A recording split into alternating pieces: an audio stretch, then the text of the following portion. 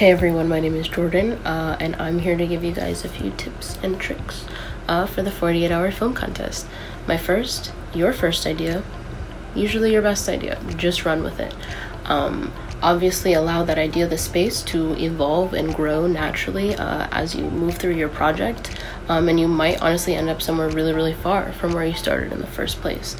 But just don't get, too hung up on the front end with trying to come up with this perfect idea.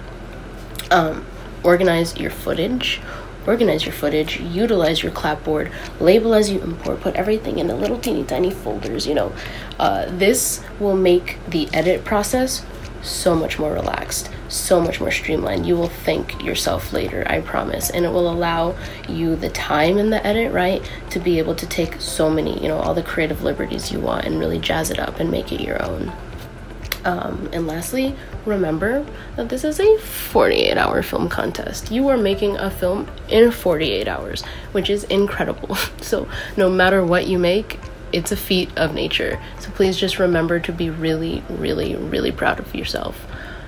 Oh my god, and have fun. Please remember to have fun. Duh. Good luck. Congrats. You guys, you got this.